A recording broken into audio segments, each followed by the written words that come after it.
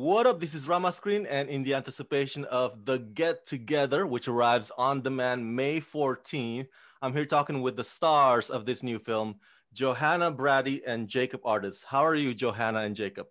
Good. I'm How are good. How are you? Good, good. Thank you for taking the time, you both. This movie was so much fun. I very much enjoyed it. Here's a question for both of you. How did you get on board this project, and what was your first reaction when you first read the script? Let's start with you, Johanna. I actually worked with Will, the director, years before this, and I loved working with him. So when he came to me with this script, I was so excited before I even read it, just because I love him as a director. But just reading it, like, I think I didn't really know what to expect, and it just resonated so much with me. I feel like there's so much in this movie that really hits home more than you expected to, and yeah, I was drawn to it straight away after I read it. Yeah, similar to me. I didn't know what to expect when I read it, and I just thought it was so fun and entertaining, and also had a lot of layers about like what each of these four people were going through. And when I read it, Johanna was actually already on board to do it, and we've been friends for years, so I was excited to work with her again, and it just kind of all the boxes were checked. I hear you. I've always been a fan of party movies in general, and this is a party movie on top of a rom-com, which is double awesome. So I understand that the story is set in the span over one night, but over how many nights exactly did you actually shoot this film? And was the whole house party set as wild as it looked?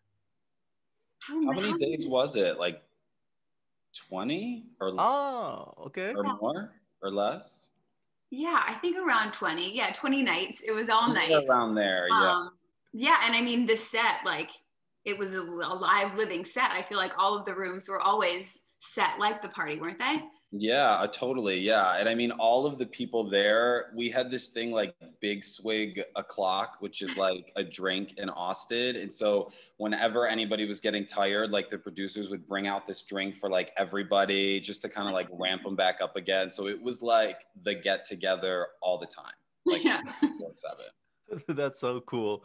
I gotta ask because I know you, Jacob, got to jump into that pool despite the no swimming in the pool regulation. Yeah. How fun was it being in that pool fully clothed? And did you at least did you all get to swim in that pool after filming wrapped?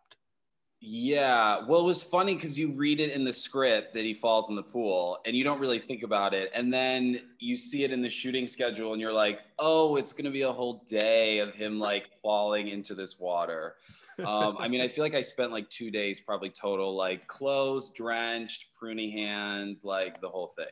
And I don't think we ever all jumped into it. I don't think it ever. No, I feel like I was like the only, well, some other people, but like I was pretty much like the only one. Yeah. Oh, okay. I would have totally jumped into it. Thank you. Let's talk about both your characters. This cute couple, Damien and Betsy. Do you guys think that Damien and Betsy had always been solid, or did they start off uncertain with each other? What is the issue really with their relationship? What's your take on them? That's a good question. That is. Go for it.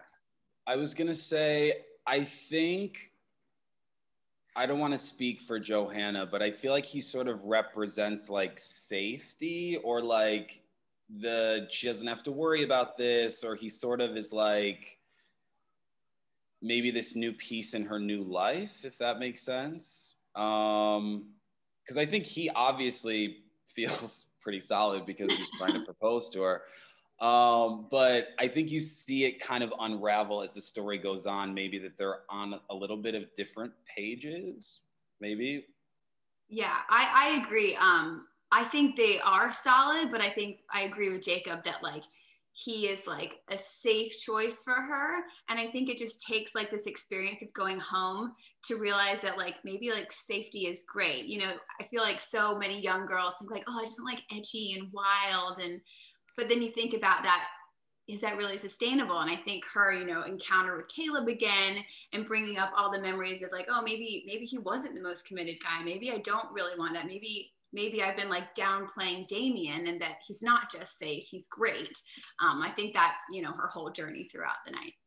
Yeah, I get the same impression. Here's a fun question for both of you.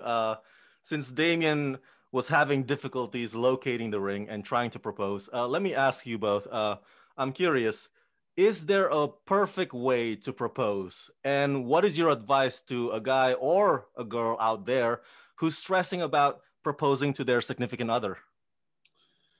I don't think there's a perfect way to propose. I think it's whatever you think fits the relationship, you know, and it's just different for each person and couple and relationship. But I think if you watch this movie, you will learn that like worrying about the perfect proposal is not the most successful way to do it, you know? Yeah. Agreed. I think it's very much tailored to each couple. Like my husband proposed to me at the movie theater where we first like hung out as friends in Canada, and it was super romantic. And yeah, there's not one right proposal for anybody. I think ultimately what matters is, are you with the right person more than did the proposal go perfectly? I hear you. And finally, what theme-wise, what do you hope the couples out there could take away from the story of Damien and Betsy? Is it still game on until you put a ring on it, or is that a dangerous game to play? I think that's dangerous. I don't think it was a great idea to kiss the ex when she was, you know, she wasn't just like loosely dating Damien. He's about to propose to her. I think that was very much like not the best move, but you know, she didn't initiate it. So I wouldn't recommend, you know, playing the field right up into the proposal. Agreed. Very much so.